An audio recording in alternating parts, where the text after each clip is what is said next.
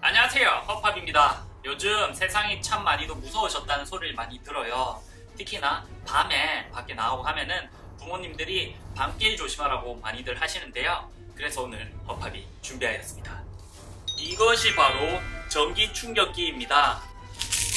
케이스를 벗기면 이렇게 있는데요. 여기가 바로 스위치입니다. 스위치를 1단으로 올리면 이렇게 불이 들어와요. 불이 들어와서 허팝을 공격하는 누군가가 있으면 그 사람의 얼굴을 확인할 수 있는 용도입니다. 그리고 한 칸 더 스위치를 누르면 이렇게 불이 나오면서 전기가 발사가 됩니다. 보통 전기충격기는 경찰서에 다 등록하고 사용해야 되는데요. 이 녀석 같은 경우는 호신용이기 때문에 그냥 일반인들도 다 사용할 수 있습니다. 자, 그러면 여기 있는 깡통에 한번 사용해 볼게요. 잘 보세요. 전기가 지지지 일어납니다. 여기 깡통을 보시면 전기충격기에 맞은 흔적이 있습니다. 이 정도로 강력한 전기충격기입니다. 방금 전기충격기를 깡통에 작동시켜 보았는데요. 그 효과가 상상 초월이었습니다. 그런데 깡통이 아니라 사람한테 효과가 있어야지 호신용이 되겠죠. 그럼 지금부터 허팝이 왜 이렇게 무섭지? 직접 허팝 몸에 호신용 전기충격기를 작동시켜 보겠습니다. 내가 내 손으로 하려니까 왜 이렇게 무섭지? 자, 무서워. 자, 한번 일단 옷을 입고 해볼게요. 자, 간다.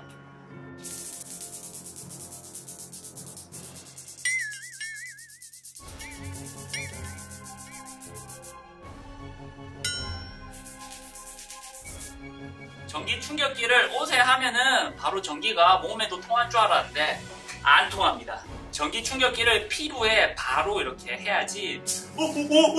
깜짝이야. 전기가 안 통했어요. 제가 떼고 나서 눌렀어요.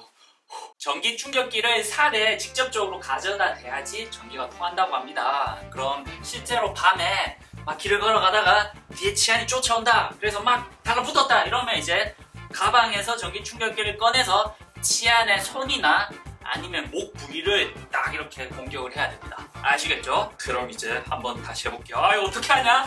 이거 꼭 병원에서 주사 맞는 느낌이에요. 자, 해볼게요. 무서워. 자, 갑니다. 한번 해볼게요. 이거 소리 만들어서 너무 무서운데? 갑니다.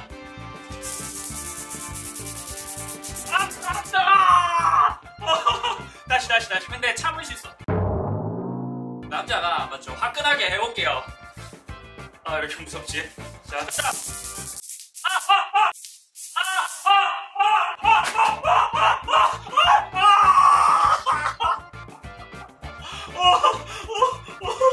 여러분들 이거는 진짜 우리가 여름에 사용하는 전기 파리채 그런 느낌이 아니에요. 느낌이 달라. 이거는 진짜 완전 악어가 허팝 배를 딱 무른 느낌이었어요. 진짜 이거 장난 아니에요. 이거 호신용으로 써도 될 것 같아요. 배야. 그럼 이제는 진짜 역할을 맡아서 한번 해볼게요. 지금 허팝 옆에 채대 언니가 전기충격기를 가지고 있는데요. 채대 언니가 밤길을 걸어가는 여자 역할이고요. 허팝은 밤에 이렇게 바바리맨 역할을 하겠습니다. 자, 그럼 지금부터 시작할게요. 바바리맨!